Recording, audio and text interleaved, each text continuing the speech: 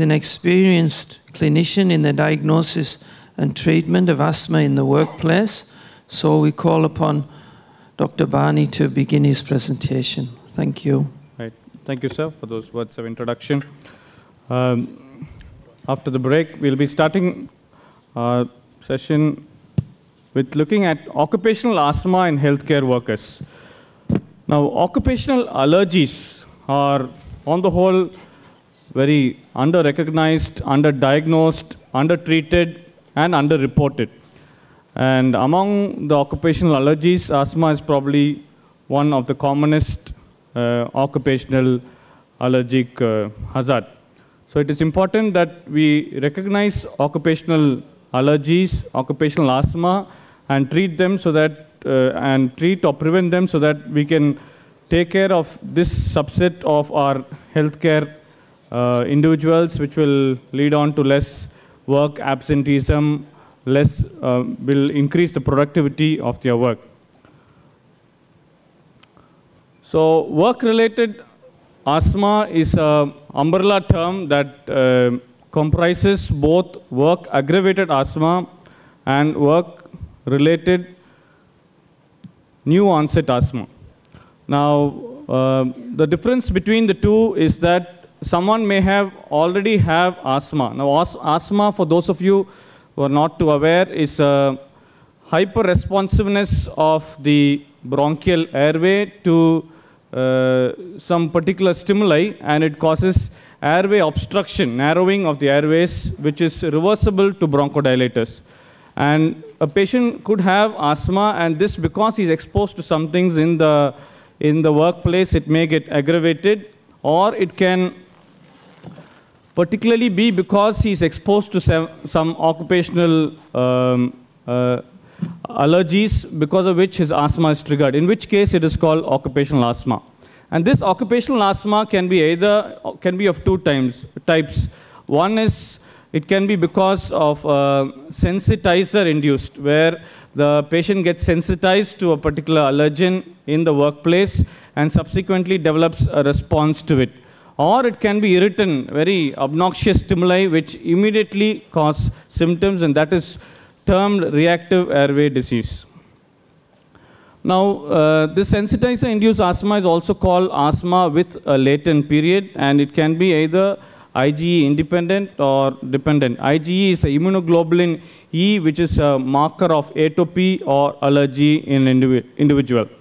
I would pause here to tell you about a scenario of one of the patients I encountered who has been working in our anatomy department, and he presented with features of asthma.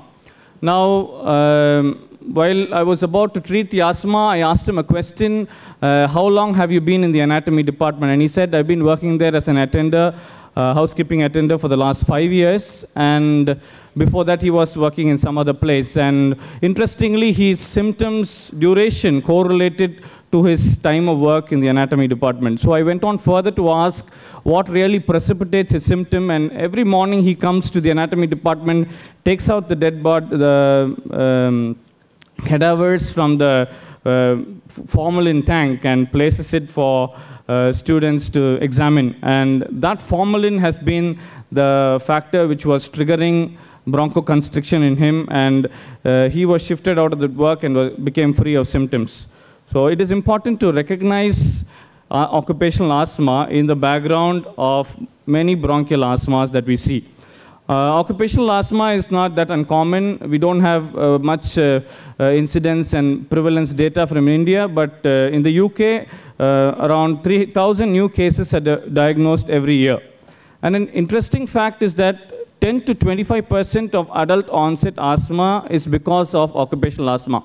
So if someone presents who is working in the hospital with asthma, which is onset in the adult age group, we need to probe into whether one of the occupational exposures could be a cause for the asthma.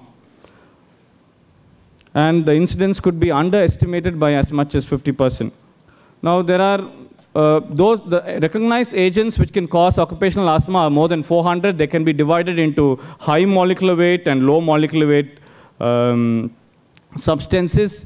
This is a paper which looks at a lot of occupational asthma, and latex among the high molecular weight agents, and formaldehyde, glutaraldehyde, and several drugs among the low molecular weight agents stand out as risks for occupational asthma in the health profession.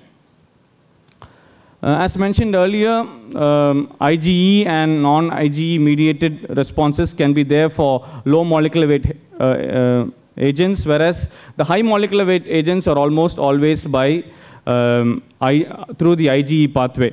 But the irritant is induced asthma does not fall into any of these category, and it's a multiple cascade of events that leads on to bronchospasm without a latent period. There are several risk factors which are identified for someone to develop occupational asthma. Although several people are exposed to the same allergy in the hospital, not everyone develops asthma. So it depends on their level and duration of exposure. Importantly, it has been found there are some papers indicating that those who smoke have a higher incidence of developing occupational asthma. Those who are atopic, that those who are having underlying family history or personal history of having tendency to allergy, have more chance of developing occupational asthma. Those who have concomitant allergic rhinitis and conjunctivitis secondary to occupational problem could develop occupational asthma in the future, and there are several genetic factors as well. So the symptoms of asthma are cough, breathlessness, wheeze, chest tightness, and if this is in relation to work, we need to consider occupational asthma. Now the diagnosis, history forms a very important part of diagnosis of asthma, and more so in occupational asthma because you have to relate the asthma to the work. Examination may give some findings like wheezing, rhonchi, which may indicate asthma. PEFR is peak expiratory flow meter. That is a picture that you see on the right side. And this is a very handy instrument because it can be transported anywhere, and it can even be used in the workplace. And we ask the patient to take a deep breath and blow fast into it. And it gives a good indicator of the narrowing of the airways. And if this can be correlated at work, then it helps us to diagnose asthma. When this falls, we suspect asthma.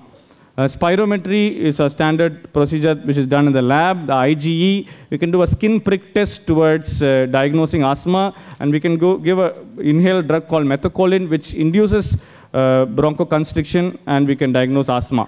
So putting all together, if you want to diagnose asthma, you need to have a compatible clinical history. If there's a clinical history, you can do a skin test or an IgE. Then you can measure non-specific bronchial hyperreactiveness by a spirometry. If it is normal and the subject is still at work, then there is no asthma. If it is increased, then you have to differentiate between occupational and non-occupational asthma. So then if the subject is still at work, then you can challenge them with specific inhalational tests, and if they turn out to be positive, they have occupational asthma. If negative, non-occupational asthma. If they are not at work, then you challenge them. If they are negative, you need to put them back to work and re-challenge them to decide whether they have occupational or non-occupational asthma. This is just a graph to indicate that when normal response through IgE-mediated mechanisms, patients can have either an early response. The x-axis shows the hours after exposure that the lung function actually drops. So patients can have early response, a late response, or a dual response. The early response, it's around 1 hour, and the late response is after 5 or 6 hours. So this needs to be kept in mind when we are trying to correlate work exposure and development of symptoms and features of asthma. So the treatment of asthma is by avoidance of the allergen or the irritant, and medical management of asthma by controller and rescue inhalers. Now we have to focus on prevention. So if you look at what is the primary prevention for occupational asthma, you have to reduce the exposure in the workplace. So this can be done either by substitution or process modification and changing the production of the substance that is causing the asthma. Or like as Dr. Alex mentioned, we need to make environmental measures to prevent exposure or personal protective measures like a respirator. Secondary prevention would include early detection of the disease. If someone is exposed to and has a possibility of developing occupational asthma, you give them yearly questionnaires or yearly spirometry to detect asthma. Or finally, tertiary prevention would include minimizing, someone is already diagnosed occupational asthma, then you prevent them from getting further symptoms. So you can do that by either decreasing the exposure, or you can take them from that workplace. Like this example that I mentioned, I was very easily able to take this housekeeping attendant from the anatomy department to some other department. But for someone else, that may not be possible. Then only decreasing the work exposure will be the only way by which we can tertiarily prevent bronchial asthma, so with occupational asthma. So with that, I would close. Thank you.